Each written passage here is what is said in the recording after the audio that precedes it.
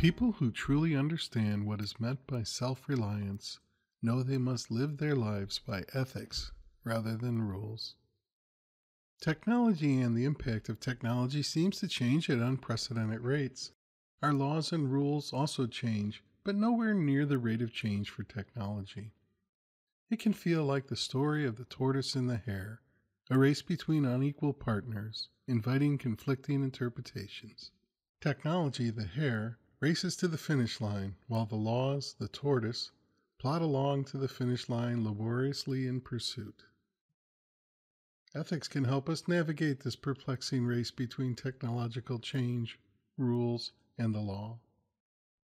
What is ethics anyway? Ethics is the study of what it means to do the right thing. The right thing is not always obvious. The study of ethics goes deep, and separate points of view emerge on the topic. Many will regard ethics as universal, unique, and applying to all, while others consider ethics to be more like a set of rules providing a framework and a context. Most assume ethics involves rational people making free choices. We may hear the terms ethics and morals used equally. We might ponder ethics as what ought to be the right thing, and morals as what is the right thing during a moment in time. As we engage ethics and technology, we'll want to consider these differences. We'll also want to keep in mind the different ways we look at ethics and the philosophical approaches to ethics. One such approach is a deontological approach. With this approach, ethics are more like absolute rules which must always be applied, regardless of the consequences. The classic example of this approach is the rule, do not lie under any circumstance. We can think of many examples where holding to the rule may lead to bad consequences. Another ethical approach is that of utilitarianism.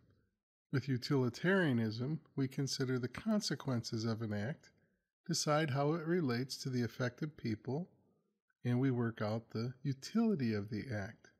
With this approach, we consider an act good if it increases utility for all, and wrong if it decreases it.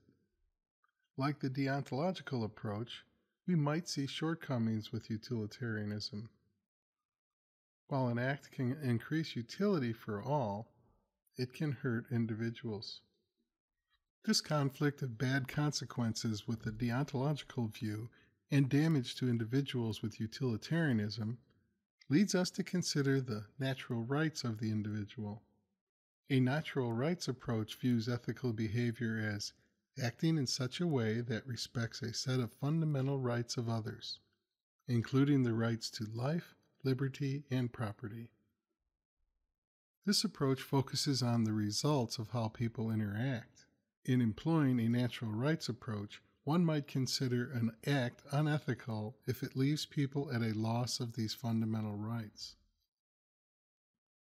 Rights and interpreting them are often conceived of as negative or positive rights.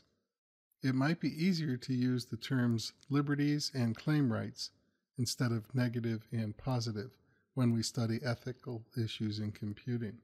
Negative rights or liberties are conceived as allowing people to act without interference. This approach views ethical behavior as acting in such a way that respects a set of fundamental rights of others, including the rights to life, liberty, and property. We can cite many things the U.S. Declaration of Independence and the First Amendment of the U.S. Constitution, which guarantees us negative rights or liberties. Positive rights or claim rights can be rights that impose something on people for the benefit of others. For example, a radio station may not want to give airtime for everyone. When we force a radio station to give equal airtime for political ads, we are doing so by interpreting freedom of speech as a claim right. As you might surmise, liberties and claim rights can come into conflict. It may befit us to clarify how we interpret rights when we talk about them.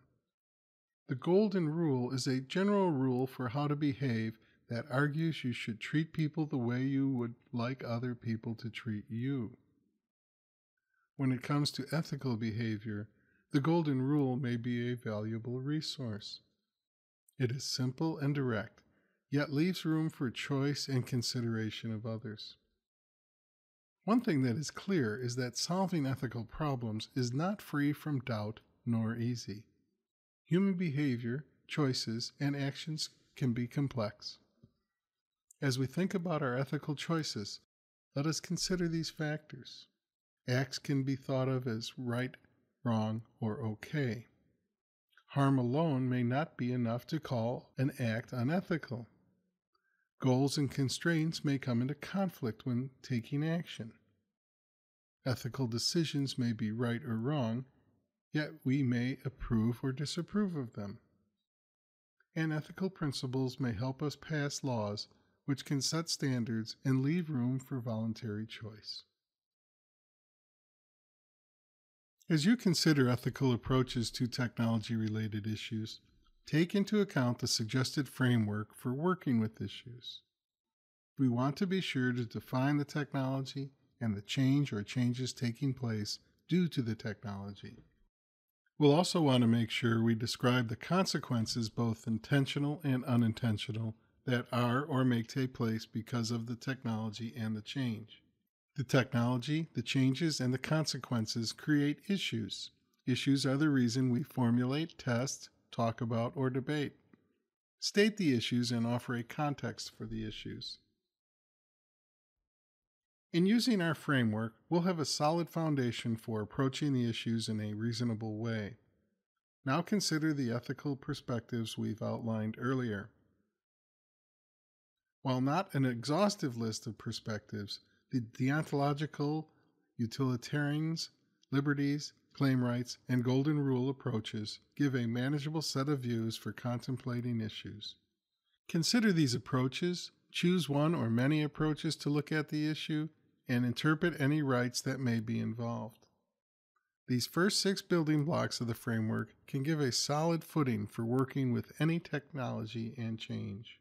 With this solid understanding and footing, you'll be in a position to, as St. Ignatius of Loyola once said, go forth and set the world on fire.